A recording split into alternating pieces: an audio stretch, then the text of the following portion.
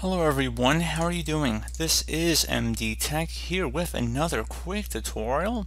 In today's tutorial, I'm going to show you guys how to resolve if your Wi-Fi is not working on your device. So this should hopefully be a fairly straightforward tutorial here, guys. And without further ado, let's go ahead and jump right into it. So first thing I would suggest would be if you are on Windows 10, open up the Start menu, type in Network Reset. Best match should go back with Network Reset right above System Settings, so go ahead and left click on that. Underneath Network Reset, this will remove and then reinstall all of your network adapters and set other networking components back to their original settings. You might need to reinstall other networking software afterwards, such as VPN client software or virtual switches. Your PC will be restarted. Select the Reset Now button. It's going to ask, are you sure you want to reset your network settings? Select yes. Close out of any open programs and applications, and then once you're done, you just want to go ahead and manually restart your computer because Windows will automatically do that within 5 minutes. So I'm just going to initiate that process here and just restart the system.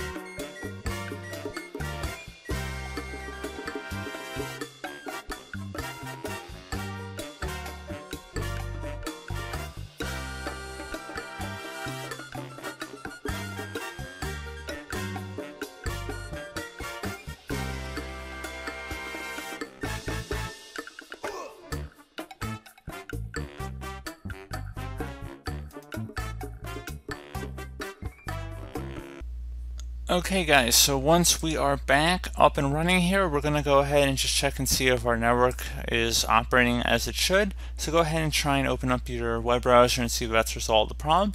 If you're still having an issue here, another thing you can try would be to open up the Start menu. So this would probably be more applicable for Windows 7 and Windows 8 devices too, because they don't have a network reset option. But anyway, underneath Best Match should come back with Command Prompt. Right click on that and then select Run as Administrator. If you receive a user account control prompt, select yes.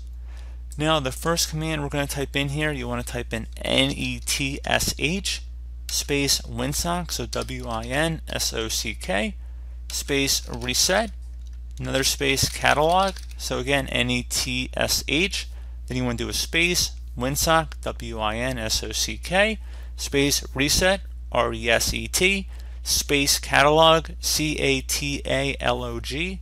Hit enter on your keyboard.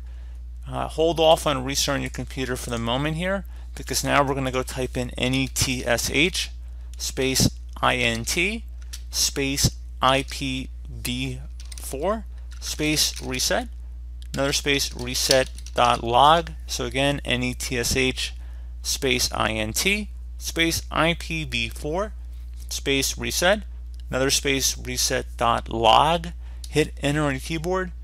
Once you have that done, and it should say everything's okay, you want to go ahead and just close out of here with just restarting your computer, see if that has resolved the problem. One further thing you can try here would be to open up the Start menu. Again, once you've restarted, you've tried to open up a browser and you're still having the problem, would be to type in Device Manager. Best match should come back with Device Manager right above Control Panel, so go ahead and left click on that. So expand your network adapter section, so go double click on that. And now locate your network connection adapter in here.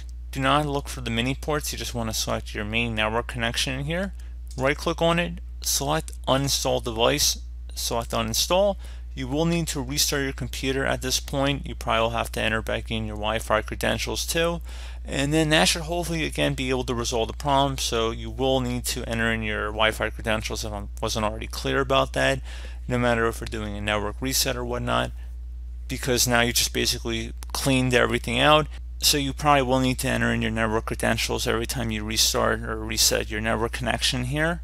So just want to put that out there. It shouldn't really be a big deal, so it should be pretty obvious that when it's asking for your credentials when you're signing in, they should just provide them.